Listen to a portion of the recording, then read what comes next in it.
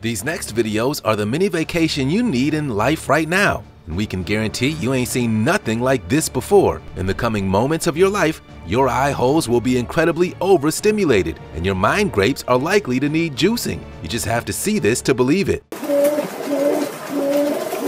From freaky food combos to chicken pedicures, elevators of death to humongous Hummers, 15 things you'll see for the first time in your life.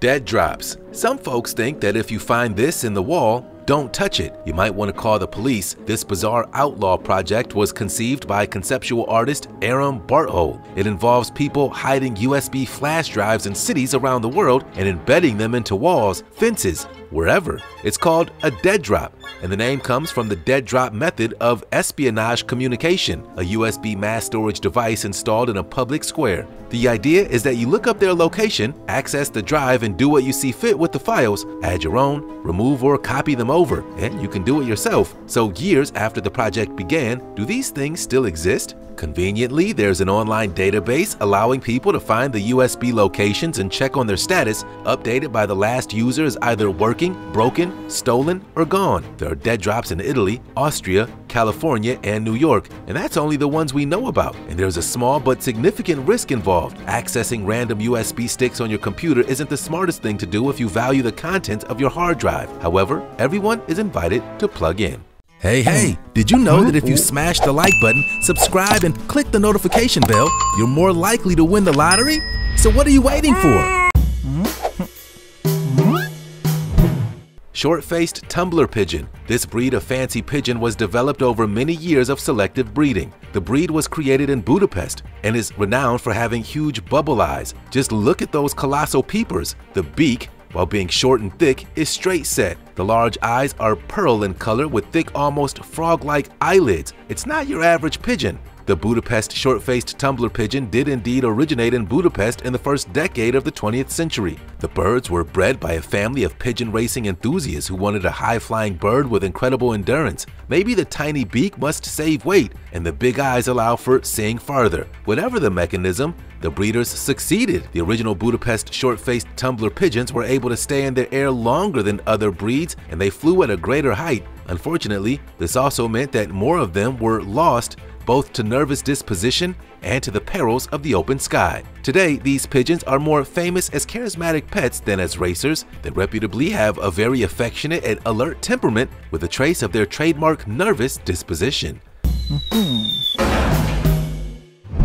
Invisibility Shield Company. A few years ago, invisibility shields were all the rage in books and movies. Everybody wanted to build one and bridge the gap between science fiction and reality. As with trending ideas, people lost interest, and some pivoted in military applications, leaving civilian technology enthusiasts in the lurch. But this London-based company has figured out the technology to do it. The company picked up the mantle and surged ahead with ideas they had and never gave up. Almost 2 years later, they've settled upon a reliable and efficient mechanism to make large yet light invisibility shields. The technology behind the function of the shield is fairly simple. A precision-engineered lens array works to deflect light from the subject behind the shield away from the observer. In front of the shield, the lenses are oriented vertically to allow light from the subject to diffuse when it passes through the shield. The light from the subject's background is retracted towards the observer, who cannot spot the subject hiding behind the shield. The light works best against uniform backgrounds such as foliage, grass, sand, and sky, but will also work well against walls,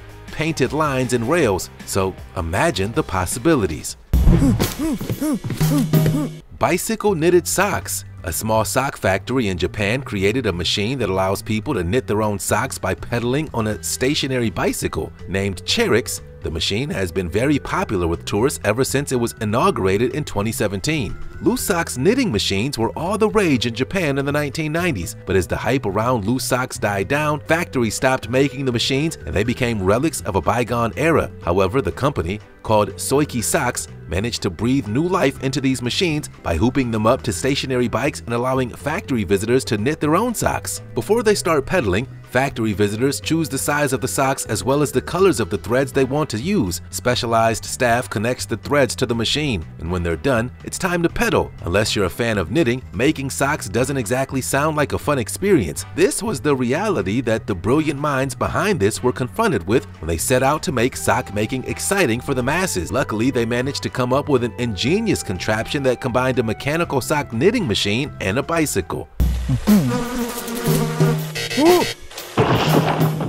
Karen Diver. If you're the type of person who gets a kick out of putting in a complaint, or even worse, asking to see the manager, then the chances are you'll love this new pop-up restaurant. Karen's Diner has just opened its doors in Sydney, Australia, where rude staff and poor service are promised in a bid to allow diners to vent their anger while getting the thrill of complaining. The restaurant, which is a take on the recent emergence of Karen memes, which refer to middle-class entitled white women who love to complain, at Karen's you'll be greeted and waited upon by rude waiters who in return are expecting you to give it full Karen, a place where you can complain and the staff literally doesn't care. The staff are rude, their manners are non-existent, and it's the perfect place for Karens everywhere to vent their anger and dismay at the world. Their motto? Come on, ask for the manager, we dare you. Even better, if your name is actually Karen, you can even bag some free drinks, as long as you've brought your ID as proof. Those who are usually too polite or shy to unleash their full Karen potential are encouraged to fully immerse themselves into the theatrical experience, where you don't have to worry about offending anyone, because literally no one cares.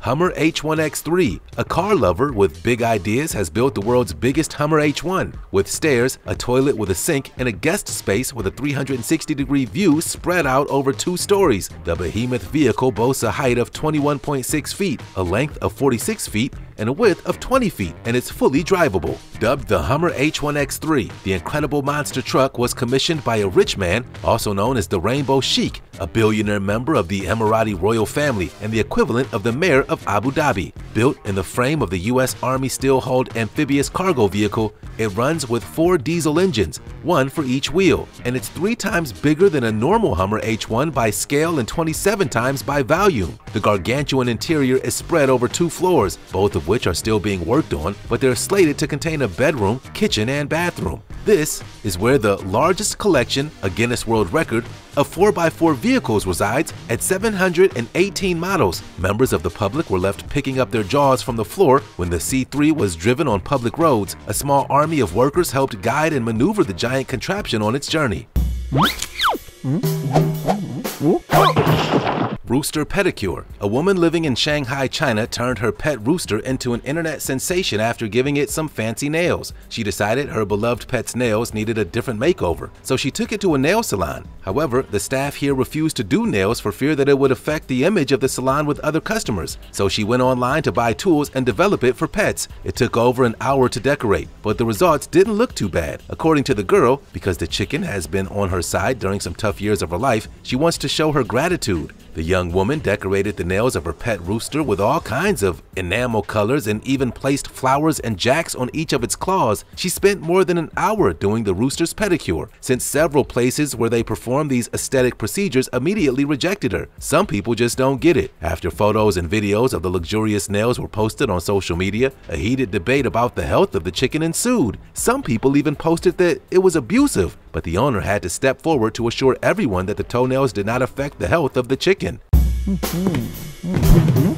Soviet bloody candy. As a child growing up in the Soviet Union, many folks recall their parents would often come back from the pharmacy with a wholesome and healthy treat, a candy bar called Hemotogen, officially produced as an over-the-counter supplement to treat anemia, which affects nearly a quarter of all humans but is especially prevalent in young children. It was basically the Soviet equivalent of chewable vitamins, although its texture was more like a Tootsie Roll. Unlike modern American sweet supplement treats though, the Hemotogen that many Russians grew up eating wasn't made with vitamins and minerals isolated from natural products or produced synthetically in a lab. Its iron, which prevents anemia, came from black food albumin, a technical term for blood. Specifically, Soviet manufacturers produced hemotogen bars such that each was at least 5% cow's blood. Hemotogen wasn't a rare product or a brief experiment. By most accounts, it was a fixture in Soviet pharmacies for decades, right up until the collapse of the USSR and in Soviet childhoods. Even today, it's still widely available throughout the former Soviet Union, albeit not as ubiquitous as it was a few decades ago. In Soviet-era Russia, candy wasn't made for pleasure,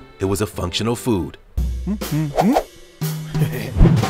Nose-only face mask. Trend Spotting in South Korea has identified a new mask style, a KOSK, which essentially institutionalizes the practice of using a mask to cover one's nose or mouth, but not both. They actually look like a little bra for your mid-face, securely covering the nose, but conveniently leaving the wearer's mouth unencumbered and free to eat, drink, whatever. With two pieces, one of which can be removed to leave the mouth uncovered, it's like a little striptease to tempt disease transmission. It's unclear why people imagine that covering only half of the same respiratory system is an effective way to protect against sickness, but the new approach seems to be popular. In fairness, wearing one is equally as ineffective as wearing a mask under the nose, but it does give folks a new option. Ramen soft serve. If adventurous food trends are your thing, then this is the meal for you. Spicy ramen with a whole soft serve ice cream cone dropped into the soup. There's even seaweed sprinkled on the soft serve. It also comes with a ramen, bean sprouts, the works. The Japanese restaurant claims it's not as strange as it sounds, describing the sweet and spicy miso ramen with ice cream as a pairing that goes well together. It adds that the spiciness of the ramen makes your stomach tense, but the soft ice cream has a gentle sweetness, and you can enjoy a unique flavor harmony. We'll take their word for it, but the restaurant has been getting a lot of attention for its unique miso ramen dish with a soft serve cone melting in the center of the bowl. If you were to make a list of ingredients that you think best complement miso ramen, milk and chocolate soft serve probably wouldn't be at the top. Apparently, the creators went through many types of desserts, and the soft serve was just unexpectedly compatible with the ramen dish. Although it doesn't sound like the kind of food we'd mix together, the restaurant claims you'd be surprised how well they go together. Hoss the Hairball. This colossal hairball named Hoss was created by Steve Warden, a hairstylist in the United States. Hoss weighs a hefty 225.13 pounds and holds the record for the largest ball of human hair, the equivalent to 300 cans of soup or 15 bowling balls. The hairstylist, who owns and operates a salon in Cambridge, Ohio, was inspired by his son to create Hoss, and he got to work and transformed part of his salon into a hairball studio. After collecting the hair for a while, it was finally time for the stylist to mold it. After a visit to the hardware store and trying several different types of glue, and he literally just put gloves on, grabbed a bunch of the hair and kind of formed it into a ball. Hoss continued to grow, but little did the stylist know, Hoss's journey was only just beginning. Ripley's Believe It or Not decided to put Hoss on display at their stand at Orlando Comic-Con and encouraged attendees to add their own hair to the humongous ball. So Hoss continued to tour around, gathering more contributions to its ever-expanding circumference along the way. It soon attracted the attention of Guinness World Records, who believed that it could break the long-standing record for the largest ball of human hair. The rest is hairball history. Centuripe. An ancient Italian village has been photographed from above. Its shape bears an uncanny resemblance to a person. Centuripe, a small town on the island of Sicily, was photographed from the air by a drone, revealing its five-pointed shape. Multiple images were stitched together by the photographer to reveal the full shape of the town, which has an uncanny resemblance to a person with arms outstretched. The aerial pictures reveal 4 longer stretches of buildings jetting off in different directions, like limbs, and a shorter 5th stretch that makes up the head. Centuripe is a small Sicilian hamlet of 5,000 inhabitants in the province of Enna. Observing an image taken from above, it's impossible not to notice a similarity with the shape of a person lying on the back, arms and legs open. Because of its small size, it could be said it's a village on a human scale, but perceptions are always very subjective. In fact, there are those who associate the image to the shape of a starfish. But either way, in technical jargon, this kind of urban plan is called polyobate, which means that from the center of the town, various branches extend in several directions, 5 in this case. Today, not only the village, but the whole surrounding area is a tourist destination. Purple sky. We've heard of purple rain, but purple sky? A Swedish town was seriously concerned when the sky kept turning a bright color at night. The sky around their homes turned a bizarre shade of purple. The unusual purple haze is most often seen when low-lying thick clouds are hanging in the sky, but it's not the end of days as many residents thought. It's all for the health and well-being of tomatoes. Some kinds of plants can survive with little or no light, but the tomato plant is not one of them. Whether natural or artificial, light is something tomato plants need in abundance. The purple hue has been caused by a new energy-efficient lighting system installed at one of Sweden's largest tomato farms. Although tomato plants require light in general, like many other kinds of plants, they especially make use of light in the blue and red slices of the spectrum. Blue and red make purple. The tomato farm operators have started using a new energy-saving LED light system which glows this vibrant purple, but operators began turning the lights off between the hours of 5 p.m. and 11 p.m. to keep residents from being alarmed. The glow falling on the plants is said to be good for them and is supposed to extend the growing season. Tomatoes powered by purple.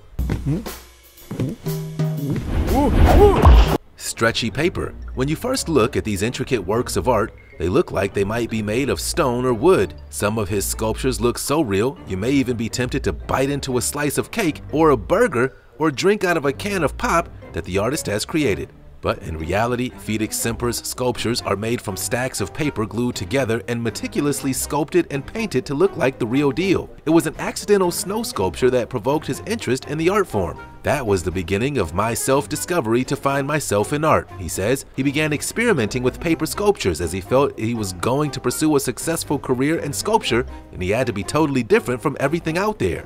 Explaining how he typically creates his stretchable art sculptures, a huge hit on social media, Mr. Semper says he begins by gluing sheets of paper together. A larger bust can take up to 7,000 sheets of paper. Using sandpaper, he then carefully carves the paper block into the desired shape. The process finally ends with him painstakingly painting the paper sculpture with incredible attention to detail. He's enjoying the attention that his work has been receiving on social media. "I live to create," he exclaims, and it shows. Elevators of death. If you're traveling through some of the more historical office and government buildings in Europe, you might come across a dangerous-looking elevator that doesn't have a door, nor does it stop at each floor as it passes by. A paternoster, or paternoster lift, is a passenger elevator which consists of a chain of open compartments, each usually designed by two people, that move slowly in a loop up and down inside a building without stopping. Passengers can step on or off at any floor they like. It certainly looks dangerous. In any event, when one imagines the kind of carnage that might befall a stray limb should it get caught between the lift and the floor, but most paternosters are equipped with security features that should prevent that from happening. The individual parts of the elevator give way should anything become trapped in them and immediately stop the lift from continuing its journey. The construction of new paternosters were stopped in the mid-1970s out of concern for safety, but public sentiment has kept many of the remaining examples open. They were popular throughout the first half of the 20th century because they could carry more passengers than ordinary elevators. They're relatively slow, typically traveling at about 1 foot per second to facilitate getting on and off. See? The more you know, right? Just think about the person you were before you saw these amazing videos. We've all grown together, so like and subscribe and be the first to check out more great content.